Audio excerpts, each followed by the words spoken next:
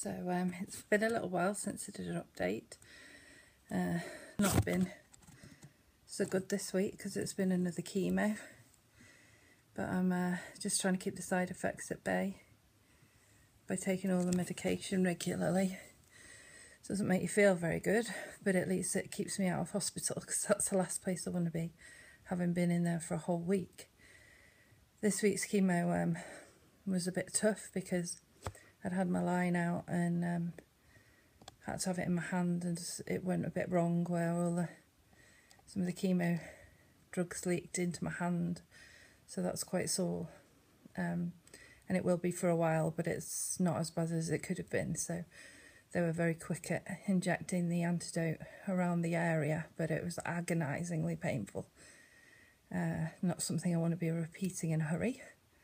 So all the usual side effects at the moment, sore mouth, or skin peeled off the roof of my mouth, and ulcers and things like that, and just the sweats and feeling nauseous, and the bone pain starts to break through from the chemo and the injections.